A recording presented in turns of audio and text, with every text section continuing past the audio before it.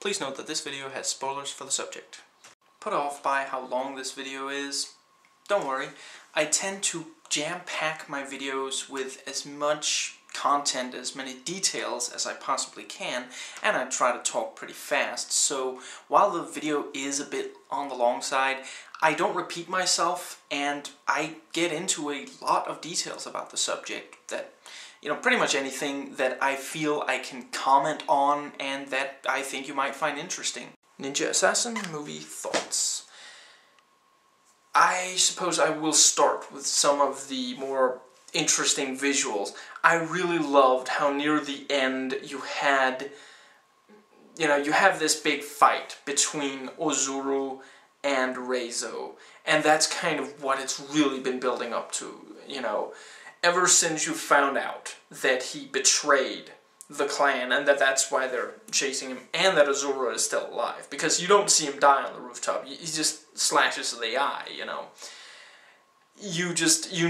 there's going to be a showdown between the two, and it's going to be so freaking awesome, because Ozuru was the guy who knew all this stuff. He was the one who taught all of these, pupils, most of whom actually seem pretty inept at throwing shuriken and surviving against a fellow ninja when it really comes down to it. But hey, against regular people, they are, awesome.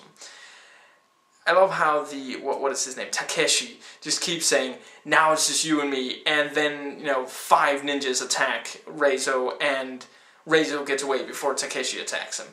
Anyway, but yeah, you have this big conflict between them, and you just know, Ozuru knows stuff that Reizo doesn't know.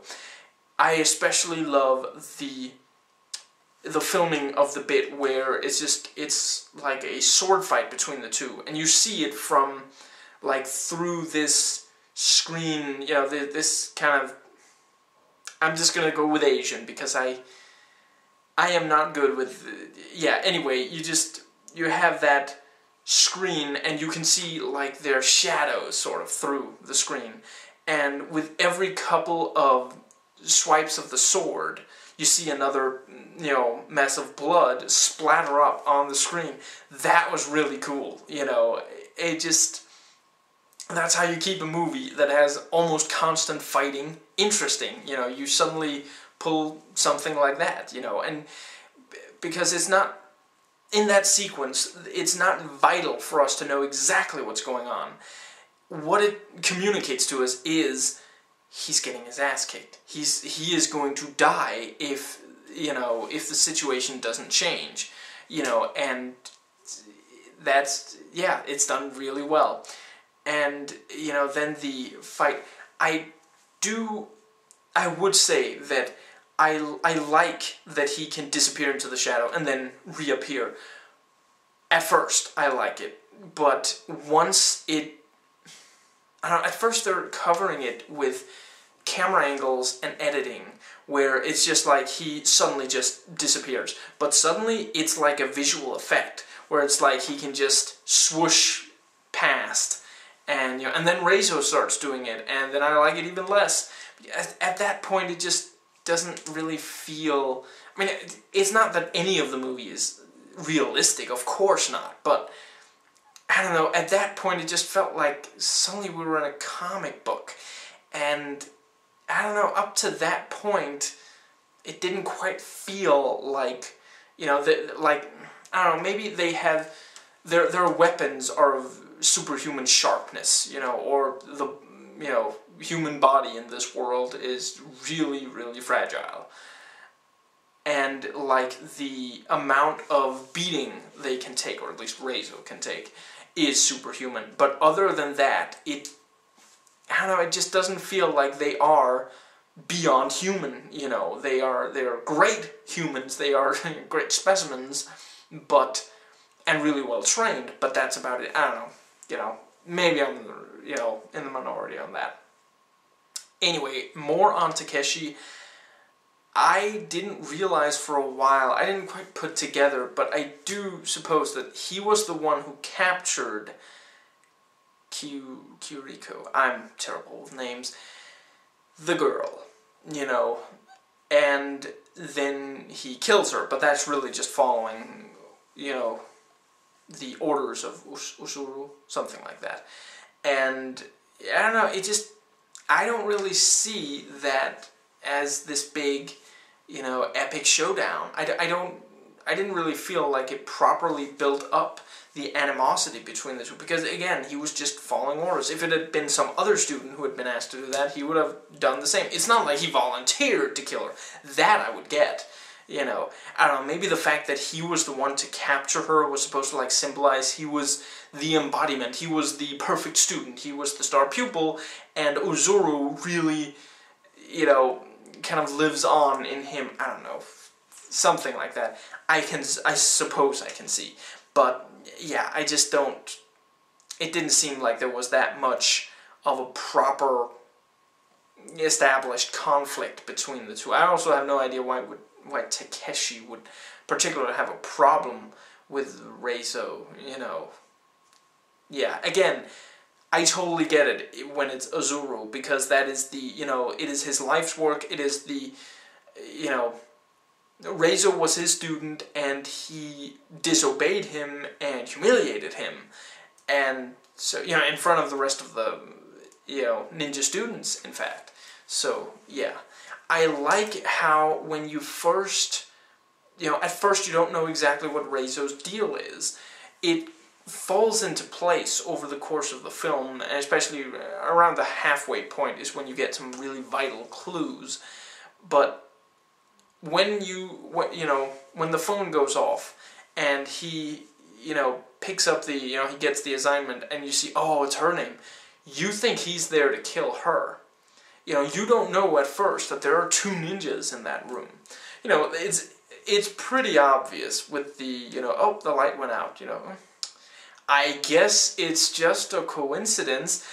She knows that there's going to be a ninja up there. I don't know why she actually goes up there. But anyway, the movie needs her to. And the sword is nearly killing her, and then there's a chain that stops it. At that point, because you've already seen him use the chain. I mean, you've seen him with swords as well, but you have, the chain you connect with Reizo. So at that point, even before the unmasking, he, it's clear to the audience he's the good guy, and then you gradually find out he betrayed the clan, and is, In fact, Uzuru really needs to stop having the women that Reizo cares about killed, because it just turns him into a more kick-ass fighter. He takes out, I don't know how many ninjas on, on the roof of that building, and he kills Uzuru there at the end, after he thinks that, Mika is dead. I did kind of see it coming. Once she had been stabbed, because it was so specific, because it was the heart, I thought, her heart's in the other side. I bet. Just like the keymaker there at the beginning of the film, Yeah, that totally is him. Reynold Kim, or however you pronounce that. I'm almost certain that that's the keymaker. I love how the movie starts like any ninja movie should, by the way, by a guy getting a tattoo, Hey, if that doesn't scream ninja, I don't know what does. But yeah, so,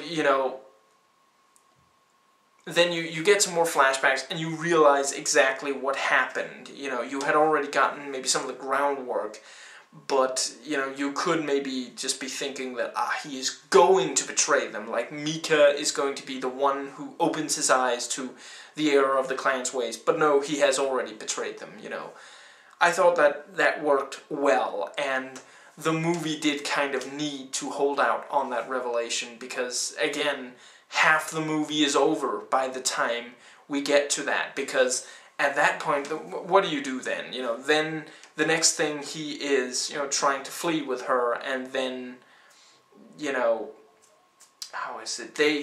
He gets tricked by the, because we need him captured. He wouldn't make that mistake by himself, and we need to show off the awesome ninjas, so he gets captured because Ryan, I like that Ryan then turns out to have been playing the people who wanted him to cooperate, and that then, you have this,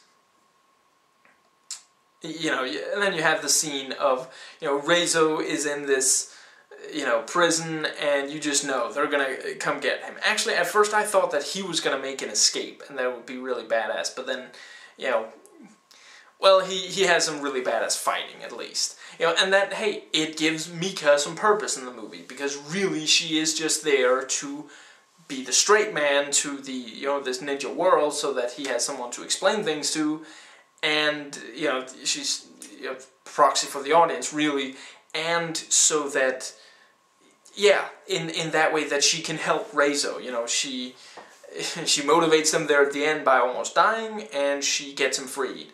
So, hey, couldn't have done the movie without her. Not entirely, at least. I love that Reizo opens his eyes. You know, that is just such unadulterated badassery, and so beyond anything that makes sense, that he actually hears that and, like, opens his eyes and stares at the camera with the guy, and he's like, he couldn't have heard that. Could he? That's just awesome. I quite like the backstory with, you know, Reizo and the girl, Miss K, you know, Special K, yeah, with the power of heart. You know, it almost gets to be, I mean, it does maybe have that sort of Wachowski bad dialogue kind of thing to it. You know, with the, oh, everything has a heart, you have a heart, listen, our hearts are communicating, you know. I don't blame, you know, Reizo for going along with it. You know, she looks hot enough, I wouldn't mind some ear boob myself. And, you know, and then later she has, you know, and she also has him just kind of, you know, straight grope, you know, oh, just put your hand there, you know. Anyway, I thought it worked. I thought that, you know, we did get to care about their relationship with one another, and sort of, you know, once she is dead, you know, because you have several scenes establishing, you know, she is the one who cares, you know, obviously when you train a bunch of people from childhood to be killers, there's going to be some who don't take to, and she was very much one of those, you know, she would not cut that other student that she downed, you know, and so she got cut back in return. And she makes a run for it. You know, she gets captured because she would get captured because she wasn't a ruthless enough student. You know, if Reizo had tried to escape, he might have gotten away because he was the better ninja. But with her, you know, if she doesn't have the ruthlessness to be a ninja, she doesn't have the ruthlessness to escape from ninjas either. And, you know, so you have this sort of, and yeah, it's pretty cliche and such, but I genuinely do think that the moment there at the end with, you know, at first he's just talking about it in the battle, and then a little bit later you actually see it, you know, with the bit of, the first breath I take after killing you will be the first breath of my life. And then he takes it, and, you know, he has climbed the wall that she climbed to escape. You know, you have that sort of symbolism. I think it works, I gotta say. I really like the scene with the, you know, at the, I don't know, highway? Yeah, the busy street, you know, and how one of them actually is downed by a frickin' car, you know. It is kind of obvious, but you had to do that. You just, once you have that scene, you know, I can just imagine, like, a draft, you know, come back with, like, red, you know, paragraph saying, insert death by car. You know, some ninja needs to get run over by a car. Yeah, you gotta love that too, how they're, you know, oh, devoted to secrecy and must never reveal our identity. You know, and then suddenly they're just running across the street, you know. I don't know, I guess they don't think that the Germans will be trusted, maybe, or something, but yeah, a ton of civilians actually saw them and they left dead bodies behind.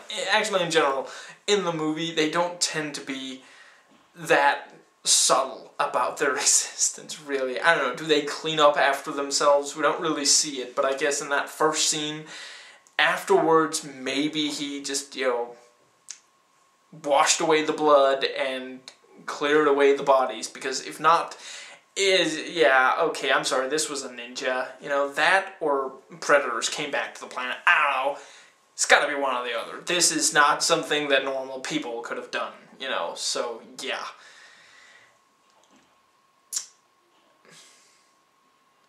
And by the way, I like how a couple of scenes make sense once you realize the nature of Raizo, that he is fighting the clan that raised him, you know. He was there to protect that Russian guy, you know, because you just see that, you know, oh, he met with this young man, and just, you know, you don't know exactly what's going on with that, but then, you know, yeah. And I like the bit with, you know, oh, he, you know, how did he die?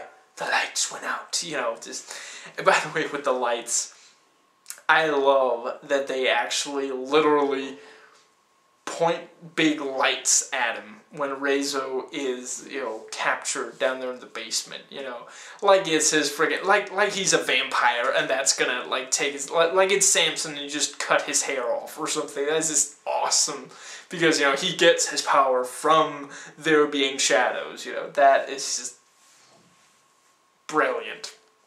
Anyway, the scene that reminded me of Aliens that I mentioned in the review, that, you know, they're standing there talking about, you know, oh, they're going to come for Reizo. Well, they're not here now, are they? You know, they're going to be here soon. How soon? And then the lights just go out, you know. It's just, I literally thought of, like, I always get their names mixed up, Hudson or Hicks. I think it's Hudson, with, you know, how did they cut the power? They're animals, man! You know, just perfect, you know, and then you just have them going around, and suddenly you just see the ninjas above them, and they just start slashing up everybody.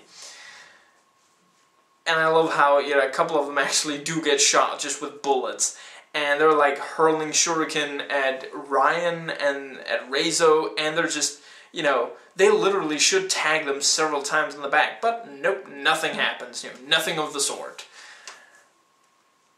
I love the, I suppose you could call it twist. It surprised me with the tracker, you know. At first you just think that she's calling them to the apartment there, and she doesn't expect, you know, him to be taken. But no, what she was actually saying is, I hope, you know, with I hope you forgive me, is she made him swallow it, and, you know, or put it in his mouth. I don't know exactly. You know, he was able to spit it back out, so, you know, and she intentionally turned her back to him because she knew that, you know, I guess they were just hoping that he wouldn't be killed, but that he would be brought back to the clan. But yeah, you know, and then suddenly just armored cars burst through the door and, you know, shoot up the place, and yeah, that's just awesome. You know, he spits out the tracking device, and then you just instantly figure out, you know, it's that good kind of twist where the moment that it's revealed, something just makes sense, you know, and then you get how it, you know, how it keeps moving, because, you know, that was the best way to get at the clan. Let him be taken back to the clan, and let that take them to the clan, you know, and, yeah, it's not entirely original, not at all, but it worked, you know. I suppose that more or less covers the movie. I find it somewhat funny that the movie is, you know, wants so badly to fit in so much action that there are actually action sequences which are basically just him training. You know, he's just fighting the air or hurling shuriken without being able to see, and, you know, it's just, he's just showing off, you know, basically for the audience. You know, it wasn't really necessary to put in there, but they wanted to put awesome ninja action on the, you know, on the screen, and so they just pretty much put every, you know, iteration of such that they could think of, every, you know, version of such that they could think of in there, you know, that. But yeah, I suppose that's everything I had to say. Please rate and comment, and hey, if you like this video, that subscribe button's just waiting for you to click it.